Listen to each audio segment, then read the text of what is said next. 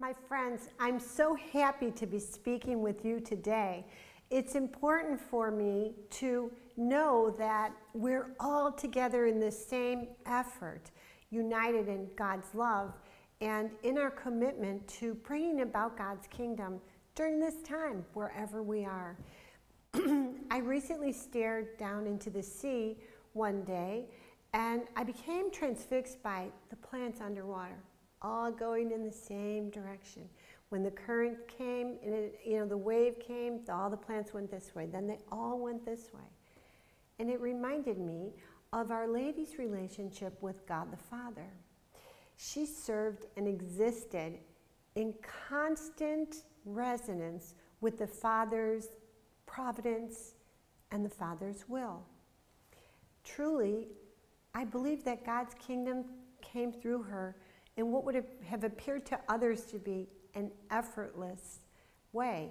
And yet we know she engaged with real life and she suffered. And so what does that say to us? Well, I think that we are suffering together a period of attrition in our Catholic faith. Even before the virus came, many of us would have said our faith communities were struggling.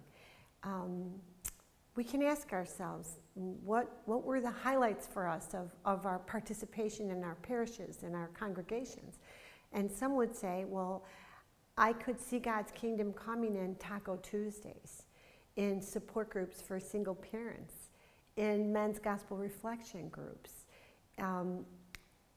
grief groups, anywhere that God's children were experiencing a need and the faith community served to respond to those needs.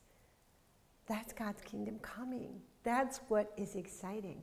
Now here at the Apostolate, we experience this time of I'm not even going to use the word, but let's say a different word, of restrictions and isolation. And we just, hopefully, like the plants in the sea, change direction. The Spirit is always looking to proclaim the gospel message.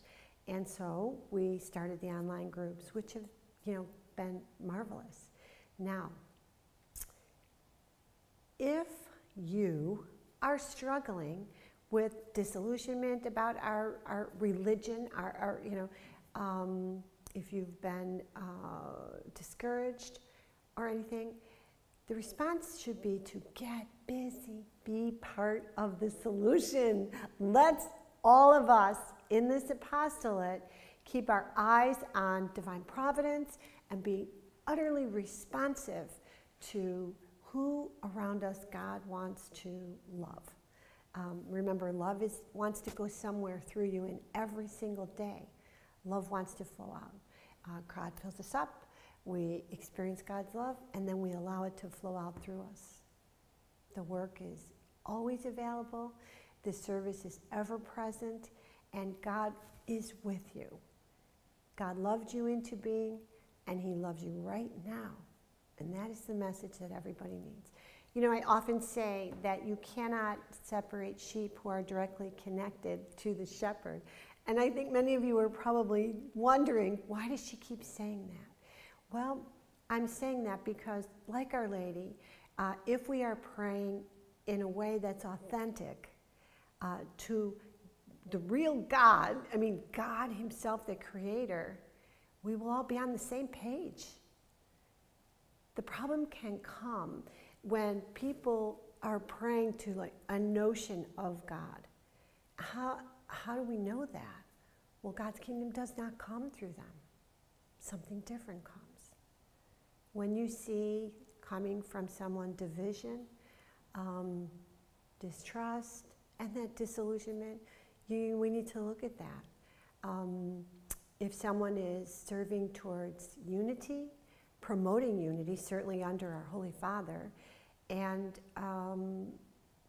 willing to adapt our faith expression for 2020.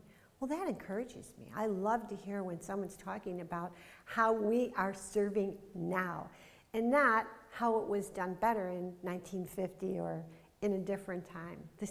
It's always present. God's grace is always happening now. It's always in the present, not in the past. So what am I saying? I want to thank you for serving alongside us.